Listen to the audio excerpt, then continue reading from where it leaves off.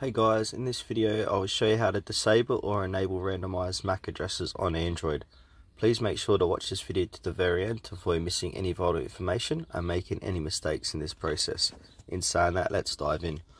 Alright, the first thing you need to do is head over to your settings app on your phone and then search for build number,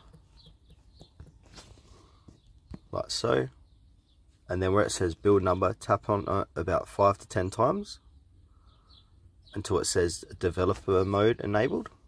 Once that is done, head back, scroll down, and then click on to developer options, should be bottom of your settings, and then scroll down here until you see Wi-Fi.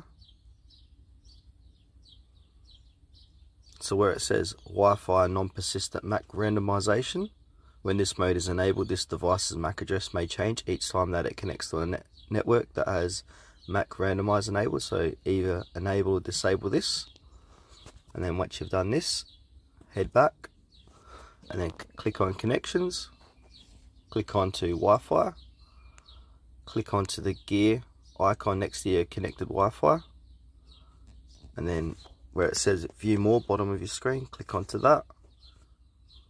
And then where it says MAC address type, I've got phone MAC, you can enable randomized MAC. Yeah, so that's it guys, how to enable or disable randomized MAC addresses on your Android mobile phone. Thanks for watching this tutorial to the very end. Please consider to like this video and subscribe to our channel if you found this helpful. We really appreciate it, it helps us out a lot.